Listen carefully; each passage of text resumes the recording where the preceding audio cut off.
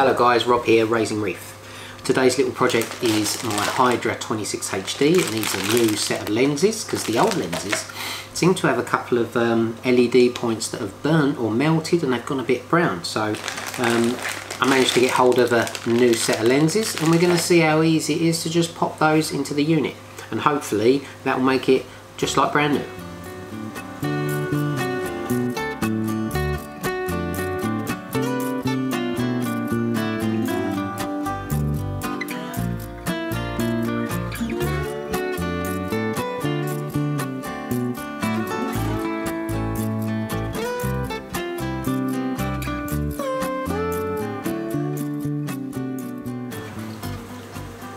So the first thing I need to do is remove the light from the flex arm.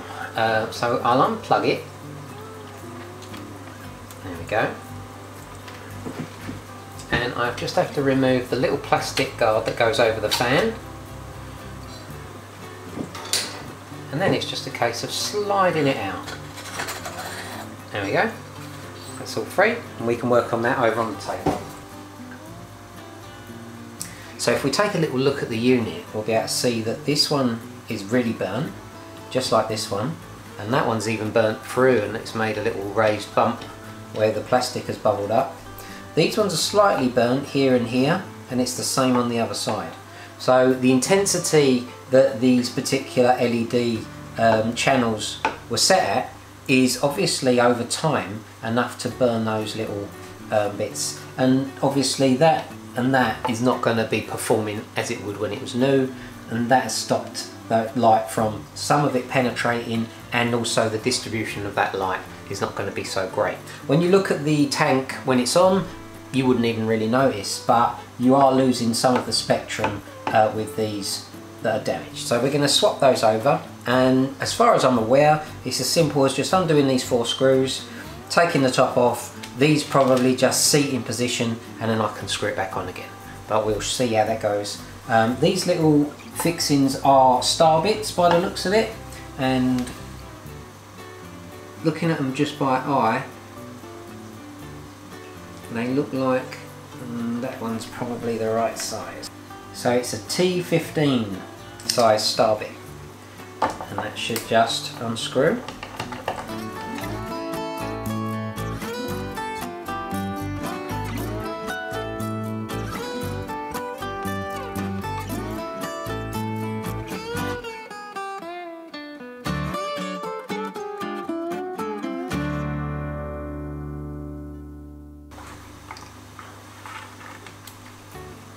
Like that. You have to be careful. If you look at the end here, see there's a couple of little holes where the LEDs poke through, the light indicators on the unit, and they're just poking out here and here, and we just have to make sure that when we lift it, we pull it towards ourselves and that won't snap those little LEDs off, because we don't want to do that, do we? Right, so these should just lift out. There we go. Right, and if we look at the actual LED puck there, it does look like it may have burnt a little bit.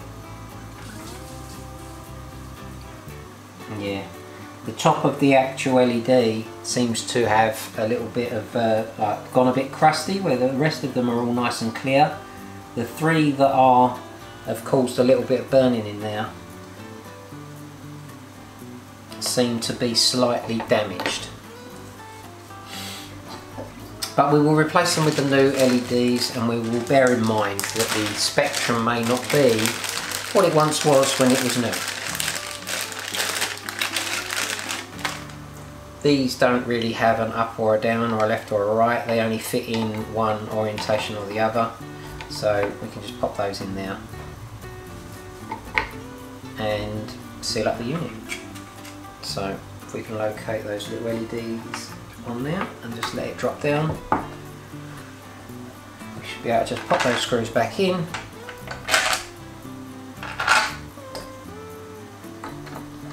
and tighten them up.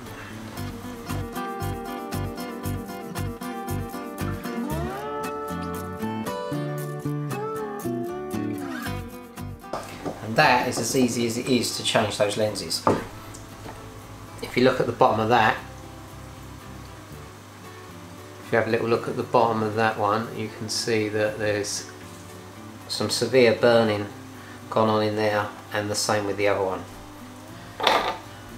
So we'll put it back on and see what it looks like. So it may be a little bit hard for you to appreciate on screen now, but it looks like all of the LEDs are actually still working, although some of them look like they've got a little bit of damage to them over time. But with the new lenses on, hopefully more of that light will be focused down into the tank, and it will give us a better even spectrum for the light in the corals. Well, that was relatively painless. The light is back on the tank and it's all running. All of the LEDs are lighting up. The ones that had caused them burn marks do look a little bit worse for wear. When I took the lenses off, you could see that they'd degraded somewhat, especially one that had caused the really dark patch, and who knows whether that's producing the same sort of light it was originally. Probably not. But I do have a power meter attached to a Senai that I may put on the tank, and that shows you a wave of light spectrum, and that might be interesting to do to see how it's compared to how it should be working and how it's working now. It's been running the same light schedule for about 3 years since I put it on the system, and I've had good coral growth, although I do tend to get quite a dusting of algae start to grow quite quickly on the glass. Now this isn't that surprising. This is only 500 wide, and therefore a lot of the light does hit the sides of the tank, and obviously when you clean it, you create a really sterile or clean environment for algae to start forming on. But I don't mind cleaning the tank every day to make sure that the glass is clear. This gives me an opportunity to check inside the tank and interact with the tank and see the health of the corals and how they're all getting on, and it helps me to notice any changes if I'm forced to do that on a daily basis. I'll put my lighting schedule up on the screen here, and you'll be able to see what lighting schedule that I've been running on here and the intensities of the LED unit and each individual colour. Feel free to replicate that if you feel like you're looking for a lighting spectrum. I find that it works really well for me, and I get good colour and good growth out of my corals. So that's about all I've got for you this time. Thanks for joining me today for this video. I hope you got something out of it. Take it easy guys, stay safe, and I will see you next time.